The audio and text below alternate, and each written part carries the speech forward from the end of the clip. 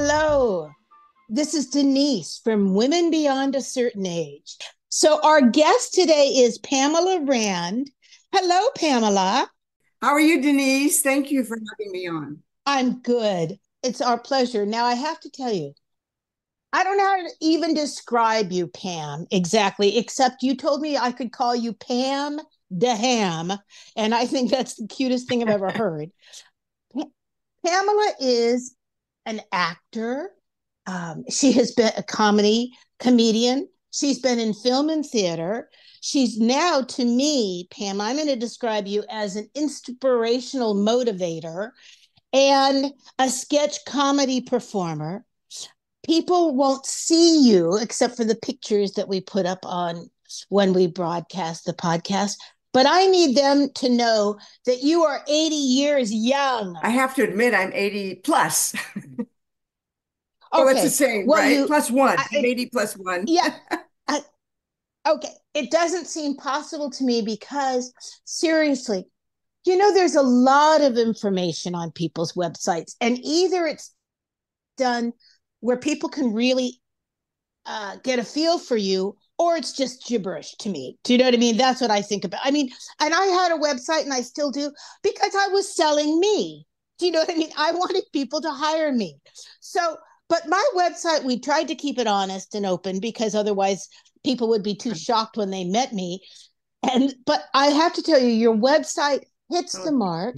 I want to tell people that it's Pamela Rand, RAND.net right now, and we'll repeat that. So here's why I wanted Pamela to be on today. The topic we'll start with is health is a laughing matter, proven to impact our overall health. And you're talking about laughing.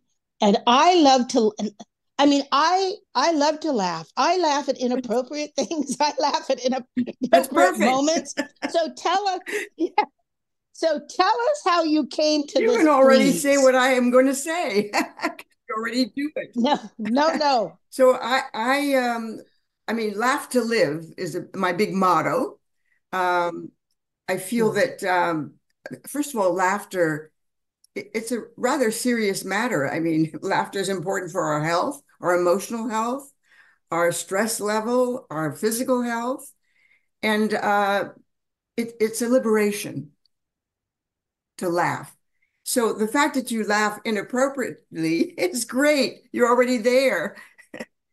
Because I encourage people to laugh more. Or you know that children laugh 400 times a day, and we laugh maybe Wow. 17 as adults. It's pretty pathetic, isn't it? We That lose is it. pathetic. Mhm. And we lose it. And you know what else, Pamela? All I know is when I get a really good laugh. Do you know what I mean? It's like what, which is why when I watch TV, I want to watch something that makes Oh, me laugh. yes. Do you know what I mean? Because you just said it, because as an adult, and especially different times in our lives with stress or money or politics or marriages or kids or whatever we've got, we don't get to laugh enough. Because other emotions take over, and so for me, finding the absurd in things, you kind of gear your brain to that. So it's like you're going through your day and you imagine certain things that, oh, what if, or oh, that's look at that lady if she did that. And then you don't have to, it's not a big guffaw, but it makes you chuckle or laugh, and it makes you feel better. It gets you out of the doldrums or the bad mood. Sure, laughter can physiologically it's important that we laugh, and I think that people need to be aware of that. I think each individual should find what makes them laugh, like you do. What makes me laugh, and actually do a little, maybe keep a diary or a little journal. Why I laughed today. How many times did I laugh today? But you have to know what makes you laugh. What makes me laugh? That is a great way to say it. Yes, and a lot of it is Okay. absurd. I also, Pamela, I know for me, one of the reasons I married second husband, we've been married for 33 years, is because my husband makes me laugh. And one of the things that makes me laugh the most is when he makes fun of me. And it's not because, it's not mean. He just will kind of do an imitation of me sometimes, which is so right on that I can't help but laugh because it's absurd. That's great. So I have, do you know what a husband is? That must be No. I live in Marin, so I have a husband. A husband is, it sounds like a has-been. A husband, it's your husband, but you're not really together. I have a husband. Say that. I Isn't that a love great that. word? They don't have one for Yes. a woman, but it's good for a man, right? My husband. Yeah. So my husband and I, that's what we have left. Laughter. I mean, he's funny because he's from Bulgaria, so he has an accent and he says some very funny things. With his accent, I can't understand what he. Yes. And when he's just we laugh, and our kids say, "Wow, you two laugh a lot." So isn't it wonderful that we can laugh? That's a wonderful thing. How wonderful. Now, Pam, I didn't know you lived in Marin. I grew up in Did you? Marin. I thought you I grew up in. Yes, you did because I heard you say. Well, I was born Okay, in like San me. Francisco. Yes, and then we in San Francisco lived a short time in Okay. Brisbane, and then we moved to Marin because my father had grocery stores in Marin, um, and a small chain of grocery stores. And we lived, and then he bought a real estate brokerage. So we lived Oh, everywhere in interesting. Marin because we were always buying the new model home. Yeah, Okay. And funny. so I grew, as I always say to people, I grew up in model homes. And so isn't that funny? Now, where do you live in Marin, if you Of don't course, mind I'm me glad to tell you. I asking? live in Novato. Novato. Oh, for God's sakes, I was just No, in seriously? Novato. Yes. That's funny. Uh, we lived in everywhere. Mill Valley, we lived in San Rafael for a long time. We lived in, oh, uh, out out Atherton Road. And then both my sisters, my parents are gone. Both my sisters now live in Novato, but my father had a real estate office there for many years. So we Funny. lived in Novato, and it's a beautiful. And one of my nieces still lives in Novato. It's a wonderful Thank you. I little raised town. the children here. They all went to San Marin High School. That's probably where your sisters have sent their children all Yes, the world. Yeah, it's a exactly. That's great little town for raising children. I've that's spent exactly right. maybe 38 years, but I was born and raised in San Francisco, and I went to school in San Francisco. And then I went to France in the 60s, and I lived there for 7 years. I was there rioting on the streets in 1968. And I went to a theater school. I went to a wonderful school called the International School of Movement, Mime, and Theater, Jacques Lecoq. It's quite well known in a certain world. And that's where I learned the clown within. And I love and that. that's what I taught many years ago, the clown within. But that stayed with me. And that's really when I laugh or when I do my comedy, when I do these absurd physical comedy sketches, which are on, by the way, my website, my YouTube is Adventures in Feeling Young, Adventures in Feeling Young. So I have like 30 plus sketches from 1 to 3 minutes. They're physical comedy because that's what I was trained in. And somebody said, well, how can you be climbing over those shopping carts when you're 80? And I said, well, who's counting? That's my answer. Who's counting, right? I watch them. I watch the On the ones on yes, your this, website. Now okay. that I know that, yes, now that I know that you have a YouTube channel, I Oh, will go thank to you. There your are a YouTube lot, channel. a lot. Now, oh, you know what first of all, it put me in a Oh, good geez, mood. that's You're great. absolutely right. But you know what, Pamela, I kept thinking about? I thought this is Charlie Chaplin. This is a female Oh, Charlie wow. Chaplin. You. And it was wonderful to watch. And oh, I'm so glad you explained that to me. I was just enjoying it without knowing you'd gone to school. Anyway, they're wonderful. And so now, this is something because you've talked about that laughter helps your immune Yes. system. I know it improves my mood. I mean, there's just no doubt for me. It does decrease stress. Cindie and I worked together, Pamela, for like 25 years. And we worked in television, we worked in photography studios. Everything was hurry up to rush. Everything was $10,000 a second. Do you know what I mean? It was stress, Yes. from it's stress, stress, stress. Well, the only thing that saved us is we would find something hysterical. Do you know what I mean? Whatever it was, sometimes we were making fun of the talent if they were really difficult. Sometimes we were making fun of the food, whatever. Sometimes we were making fun of each other. Whatever we found that would make us laugh, all of a sudden cut all the stress in our project and in the room, and There we you could have go. fun. I wish everybody would do that, but they don't. They give in to their What? moods or depressed. It's hard, life is not easy. Not easy. No, So, it's not. so for you and for me and for Cindie, one of the solutions is to laugh. Do you remember Norman You Cousins? He was a political journalist. He wrote a book called The Anatomy of an Illness. So he had a very Oh, debilitating condition. And he had to take like 25 aspirins a day with some kind of horrible arthritic condition. And he said, the hell with this. I'm not taking, he stopped all his medications except for vitamin C. And would watch he would watch the Marx Brothers, Charlie Chaplin, uh, all of the funny movies that made him laugh. And he said that yes. 20 minutes of watching those movies, of laughing, huge guffaws, uh, would give him 2 hours of sleep. Isn't that fabulous? And then he'd stop, and then he'd wake up again, and then watch more movies, and he'd laugh and laugh, and it physiologically it's very interesting because he was at UCLA. Also, they have a Norman Cousins, or they did a department, and it was not a department of laughter, but it was the physiological effects of laughter on the immune system. Isn't that amazing? Yeah. Amazing.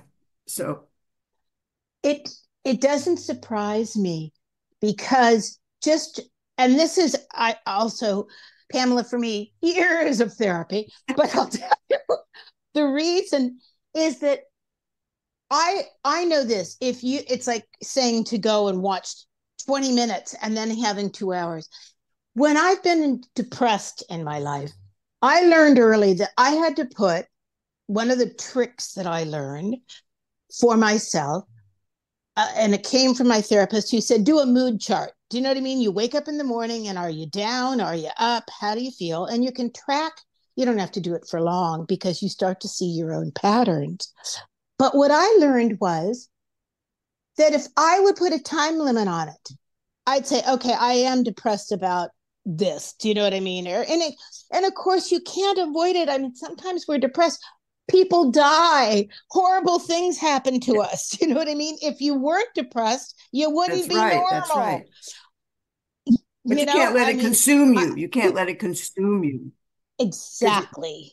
And and your tip about laughing more and finding the inner clown, I love that. Thinking of an inner clown.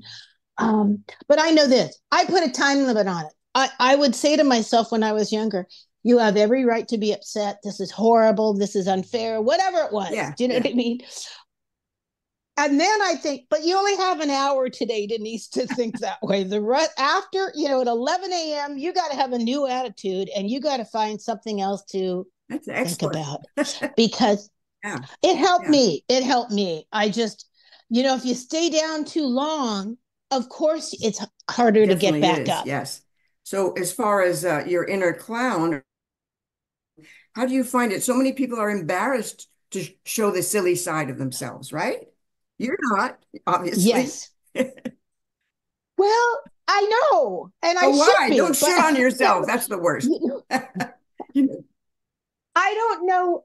I don't know why that is, but I think because in my family, Pam, I was the youngest, and I found that my job was to make everybody laugh. So when things got real tense, or my father or my mother, they didn't fight a lot, but when they fought, because I had two older sisters, I was the baby. When they were fighting with each other, if I made them laugh, they stopped fighting. We're so similar in many ways. I thought that when I read your So as a website young yesterday. child, I lost my mother when I was not even like 5 and a half. She passed. And then my brother Oh, passed a few years later. But I it's more recent. I haven't really delved into that until recently, where I realized, well, I knew that I could make people laugh, and that built resiliency in me. I'd make them laugh by doing silly things, songs, or doing accents, or singing, or dancing. And I had an uncle who owned the Rio Neato up in Russian River. oh my God. Uh, the Harrises, what's funny is the name. And so they would have me up there, and I would do a whole little show. People would laugh. This was at 6 and 7 years old. So that made me feel good. It made people laugh, and I continued that. And I realized that I built resiliency because of that. This is the perfect lead in, because what I also wanted you to tell us about, Pamela, is resilience is the most important thing. And as we age, I think it's harder to hang on to resilience sometimes. So when I read this on your website, I was so impressed. You know, when I was younger, I had someone was saying this recently. They said, "Oh, I was just fearless and it never bothered me and it never got me down." And as they said it, I thought, well, I was like that too when I was younger. But as you age, and I'm not using age in a negative, but we do age, for God's sakes. We're not, We have we have those we birthdays age. that come around. Hello. So, but I know this, I've always been very resilient, but as I've gotten older, I have to work on it. That's what I'm saying. It doesn't come naturally to me like it used to. That's true. That's true. I work on it too. People say, how come you're this age and like this? I work at it. So for Yes, me, I kind of got this image. Well, the body's like a car. It is. You have to oil it. You put water in it. You have to make sure there's air in the tires. That's how we are. We have to keep ourselves up. And that's I it. So do it you're talking about replenishing. replenishing, nurturing, right? And so things that I do Yes. or I've discovered, so I do go to a health club. I kind of need to go. I mean, sure, sometimes I don't want to get off my chair, but I do it anyway because I feel good. I feel better. I do senior weightlifting once a week. I Excellent. do a lot of Pilates and uh, water aerobics, yoga, and all that. Okay, I do that because some people will say, "Oh, no, I can't do that. I hate that." Find other things. So that keeps Yes. me physically going, and probably emotionally too. The feel good. Actually, the weightlifting started because when I was around 75, I felt that I was losing muscle mass and getting more fragile. And just lifting, Yes. 5 pounds in this class, it makes a difference. Isn't it amazing? It makes it. It's amazing. And now you make me, Cindie was just talking about that she's been doing some weightlifting. Now you've inspired me, girls. I started Pilates 1 year Wonderful. ago. I'm a walker and I swim a little bit. I bought a bicycle because when I retired a few years ago, and have not gotten on that bicycle more than twice, but I keep telling myself, but you know what? You've inspired me. I started Pilates a year ago, and you know what, Pam? It has changed my life. It's changed how I feel about myself, and it makes me feel Strong, and you build strong. core strength. Core strength. So Yes. you go And every week. You do go. I go every Okay. Friday morning. I've been thinking about starting every other week, a Yeah. Good. second Good. day. It's now I have to tell you, I'll bore you for 1 minute. I've always been a walker, Pam. Okay. I mean, I walk. I used to walk. I can walk 5, 6 miles a day. And when I lived at the beach, and I walked two big 100-pound dogs, and I walk several. Yeah. I walk a lot of steps. I try to get at least 10,000 in every day, if not 12 or 13. But recently I was in Europe, and a long story short, I was in Budapest, and Pest is the side of the city that there's not, it's so gorgeous, but there were no cabs. Okay. I couldn't get a cab. I'd go on to the Jewish Memorial Museum, and there wasn't a cab in sight. So I don't know where I am, but of course, thank God I have the app on my phone. But this was the part. So at first, I looked down and I was feeling so sorry for myself. I mean, for the first moment, there was panic, and I thought, what? I come here and not get a cab, because I was staying way up in Buda, right. up And you on the can't hill. say anything in Hungarian because it's so complicated. Oh, I have to tell you, talk about. I mean, I thank God no one saw me, because no one could see inside me, because inside I was like panicked. And I'm not usually. I'm not a scaredy cat kind of person. To make the long story short, I go into a coffee shop and I think, get a coffee, sit down, get it together, Denise. Okay, but this was the best part. When I looked, then I put my hotel in, and of course, it's all in Hungarian, but I thought, I can do it. It's left, it's right. Come on, I'm not an idiot. It said 3.7 miles. And I thought, I'm scared about. I walk 5 miles all the time. So I walked my way out of Pest with all the street signs in Hungarian. And then I got to the bridge, and I knew the river, and I could see my hotel. So, but I have to tell you, that gave me, I've been in some sticky wickets before in my life, but I thought to myself, oh, Denise, you've still got it. That's your resilience. That's it. I thought, damn it, you didn't have to be afraid. And it was very fun. Oh, good, yeah. I was at the initial few minutes of absolutely horror that I couldn't get a cab. Once I thought it through and saw how far it was, I thought, I can do this. And it made me feel really good about my strength that I've been working on with Pilates.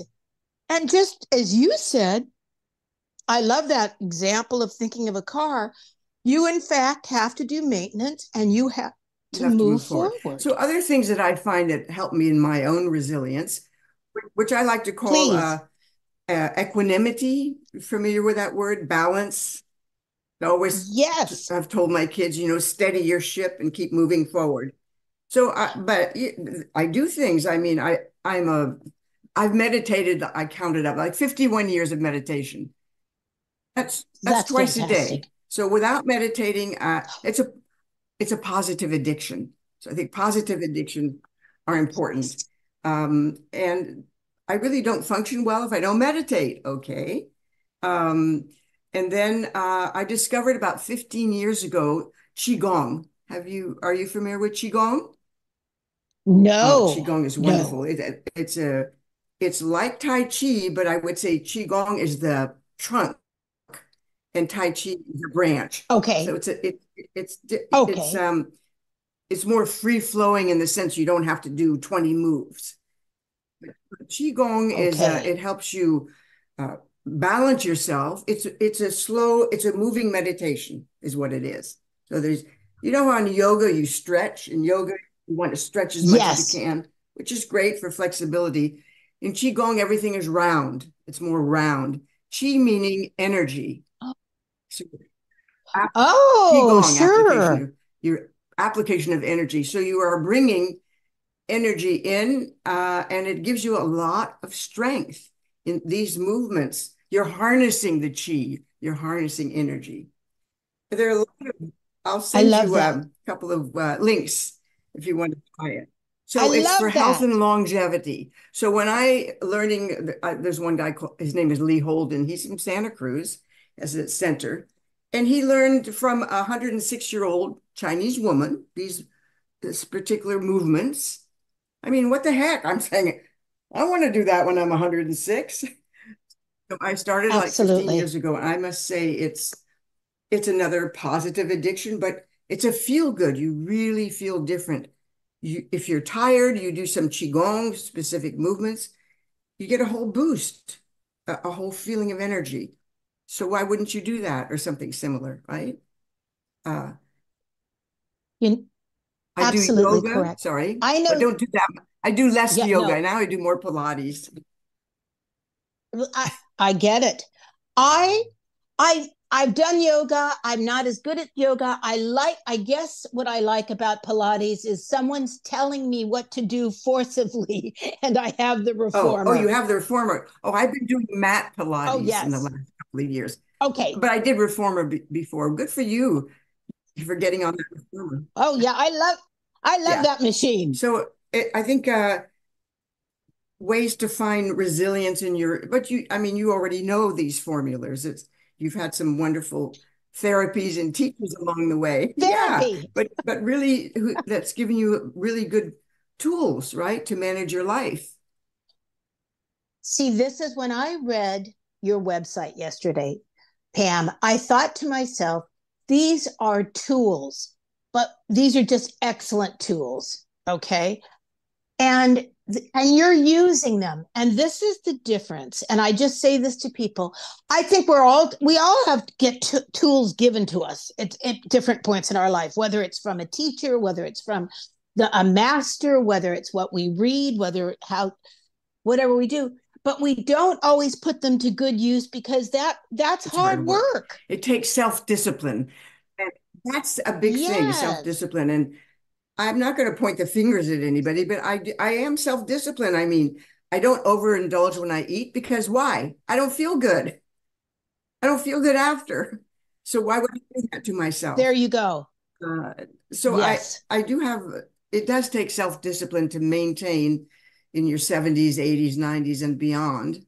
Um, some people won't agree. I mean, there are people who can, you see them, they're 95 and they drink their schnapps every day and so God bless them. But I find myself, I really need the self-discipline to keep my equanimity, to keep moving forward. I think, but really the point you're making is we each need to find that in ourselves. Yes. Do you know what I mean? And I know for me, I totally agree with you. I I am at my best when I take my walk every day. Yes. Do you know what I mean? And I walk for a long time. I walk my dogs. I like my house neat. I like to do some writing. I like, you know what I mean? I drink tons of water. I mean, there's just certain things that I know that are, I love. What do you call them? Addictions. Oh, Positive positive addictions. addictions. Yes. I, That's brilliant. it's a choice. I guess it's really a choice. A person has to decide Yes. this is what I want to do. But people are influenced. I mean, look, when we get to be 70, Yes. 80, or 70s or 80s, 90s, society expects us to be a certain way. There's an image. You have to look this way. Um, so that's the Yes. ageism, which of course I'm always fighting against. Uh, I know. I mean, we're fighting against ageism. And why should I look that way? Okay, but I don't. So I become a role model for 30-year-olds. It's very funny to me. I think that's fabulous. Ageism. To me, it sneaks up on you and in the funniest ways. But for me, I was in my 60s. I'm working. I worked as I could, Cindie and I could work circles around 27-year-old boys that we I believe hired. it. Okay. I Yes. mean, we had experience and energy. And I used to say to her, it might take us a day or two to recover. But you know what we've done in the past 10 days on a photo shoot, if we were in charge of, photographing and styling and cooking all the food for, a 400-page Amazing. cookbook. I said, find someone else who could have done that. Do you know what I mean? But the recovery time definitely took a little longer. But I started seeing it in my 50s with my clients as my clients got younger. Oh, okay. Yeah. Okay, which happened. Oh, and then in my 60s, when my clients started to retire, so these are people that had been in charge of food boards or publicity or publishers for, 30 years. As they started to retire, the kids that replaced them started saying to me things like, well, when are you going to retire? And I thought, and most of them I'd say, well, not yet. You know what I mean? But I realized that to them, I looked Yes, really that's, don't old. we? Yes. And and even though they loved the results that they got from Cindie and I in my business and and the other people that helped us and stuff, they thought we were Yes, isn't old. that is really crappy when that, I know, yeah, it is what it right. is. Do you know what I mean? But I thought to myself, okay, well, they were Hmm. 27. Yeah. And, a lot of them were 26, 27, 28. And what the things you were saying, they would stay out all night long. And then in the morning, when they would come to their jobs where they're in charge of something, the nicest thing that would happen, and this is so, they were so hungover, Pam, that they would just fall asleep on the couch. And I'd think, oh, how That's funny. wonderful. Do you know what I mean? Because their boss wasn't there. So I would say to them, oh, honey, you should take a little nap. Don't worry about it. It's our secret. And then they leave us alone and we could get the work done. But I think to myself, oh, I do remember those days when I went to work so hungover in my 20s that I could barely breathe. I wish I'd had someone like me that said, go to sleep. You wish you had. Speaking of which, so I had children late in life, Okay. which was a choice. My first daughter was born when I was 42, and she's the eldest. And then my husband, my now husband, decided we can't just have an only child. So I gave birth to my twins at 51. I did use Oh my God. IVF. Oh my God, if IVF is going to be outlawed, we used No, I IVF, know. and we I have know. two wonderful daughters. So with three daughters, the twins are 30. My twins are 30. So I never told them my age for years and years. I waited till they were 21 because already, I mean, I was a youthful older mom, I understand. and I was funny and great personality, and they would love me to be, and I was liberal. I would pretty much let them do most things on a Yes. long leash. So, Yes. and plus kids are cruel. So we didn't want to tell them our exact ages, until later. And it all worked out. They're so happy to say, oh, my mom's 81 now. They like to say that. So it's so funny, isn't it? It's wonderful. No, you're a role model. But you have to have a You're a lot of role model energy. to I mean, them. I think it's wonderful to have children late. So people would say to me, I have these little teeny toddlers next to me, and they would go, oh, are those your grandchildren? And I would go, Oh, yeah. well, Yeah. they're Yeah. grandchildren, but they're mine. And it was like the faces drop, really. And of course, I was very pregnant with these twins. I'm very short. I'm like 5 feet. So Gotcha. pretty. So anyway, that was quite an adventure. That was an adventure in feeling young. And I'm sure, and I'm just guessing this, but I'm sure some people have said to you, you're too old to have twins, or you're too old Yes. to have Oh, your yes, of children course. now. Or they thought it. I remember being Yes. so I went to see the doctor and he said, Pamela, I got to tell you, I'm sorry to say you're going to be having twins. And I said, well, twins I can handle. If you tell me I'm having triplets, I'll croak right here on the table. So I had beautiful, beautiful daughters. There we go. So that's another, yeah, another. So I was going to go back to how can people develop and bring out laughter? I think Please. uh, I think you need some. They need tips or they need to help themselves. I mean, put a post-its all in your bathroom. Laugh. Uh, Another thing that's very easy. You wake up in the morning. I found if you smile, if the first thing you do is smile before you look at your phone, before you do your prayers of gratitude or whatever you do in the morning, just smile.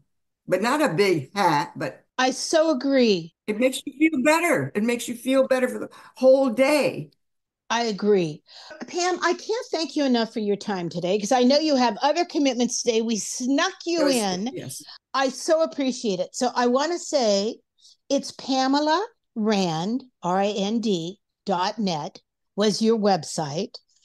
Now tell us again your YouTube The channel. YouTube channel, which is also a website, but the YouTube channel is Oh, good. Adventures in Feeling Young.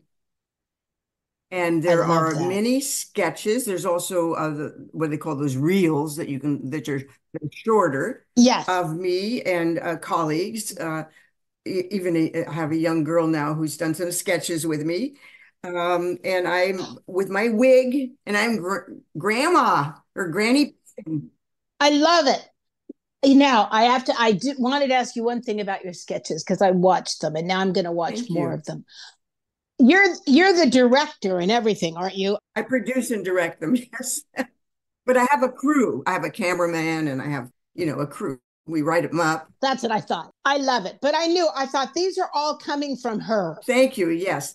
I hopefully one day I'll have a show. I mean, who knows, Why not? That's what I want to do. So I'm writing a sitcom. I'm in a sitcom comedy class. That's quite challenging, but I have a lot of ideas. And I have role models. Carol Burnett's a role model. Shirley MacLaine. By the way, I'm born on the same day as Shirley MacLaine. I love She's that. what, 91, 93 now, something like that. She's filming. And Jean Smart in Hacks, which is one of the best shows on television, and Oh, she's in her 70s. I think Hacks is on HBO. I'm oh, not is it? I'll sure. look at it. Yeah, And HACKS. She's the starring role, and she's in her 70s, and she's won an Emmy for it already. It's a what oh, that's great. The other young woman who's Hannah, shoot, her last name, she's a comedian. She's Lorraine Newman's daughter Oh, yeah. So look at that. It's exactly it's your venue. oh, wonderful. Have you seen that film called Thelma? I haven't seen it yet. I've heard about it. She's 94. Yeah, she's 94. She's extraordinary. I know the actress. I can't think of her name, but Judy Smart. Yeah, extraordinary. Is it? I mean, we look up to those people. I look up to those people. I Some do people look too. up to me, and then I look up to them, right? Everyone should. Yeah. Well, honey, thank you so much. I want to thank Cindie, who keeps the train Thank on you, the Cindie. tracks. Thank you.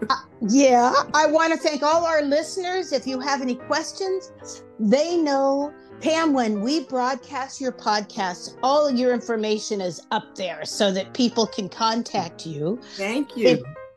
Absolutely. And if people want to contact us, it's womenbeyond@icloud.com.